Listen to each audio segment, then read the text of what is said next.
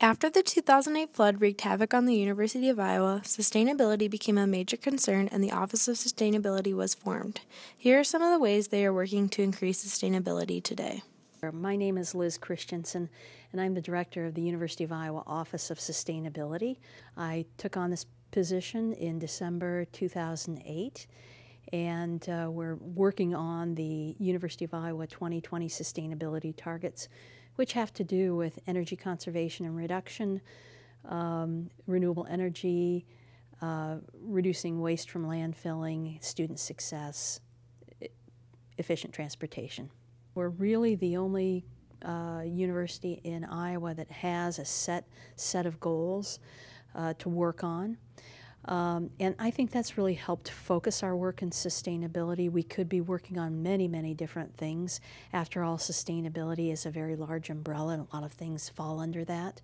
But we've really chosen to focus on the things that really have an impact on our carbon footprint and have an impact on student success as well.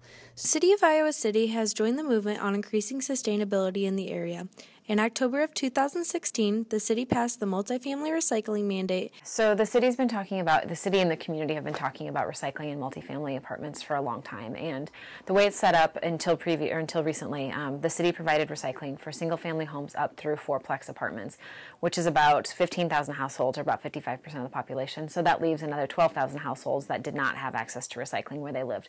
Well, the city has drop-off sites that people are encouraged to use, but it's so much more of a burden to have to take your recycling somewhere other than just out to your curb. So this has been a project we've been working on really, really strongly for about 4 years. We did a pilot project in 2012 and found out that the cost of the recycling is pretty reasonable. It's about $3 a month per unit, that the service is available through local haulers, that it's really the contamination levels. It's going to take some education to get people recycling and keep them recycling well, but it's very doable. So over the course of the last few years, since we've completed the project, we've been talking to apartment owners and landlords, and there's been a huge push from the student government on the University of Iowa campus as well to help get things moving along. So we took the initiative to council in October and November, and they supported it wholeheartedly, and apartment recycling will now be required in order for apartments and landlords to get rental permits.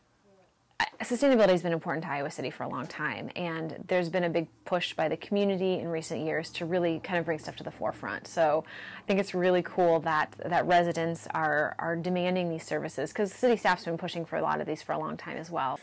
Local nonprofits in the area team up with the University of Iowa and the City of Iowa City to help maintain sustainability. Such an example can be seen in the Habitat for Humanity Restore, where locals have the option to buy recycled furniture, appliances, home accessories, and building materials for a fraction of retail price. Help from governments, businesses, and organizations like these are helping to improve sustainability in Iowa City and around the world.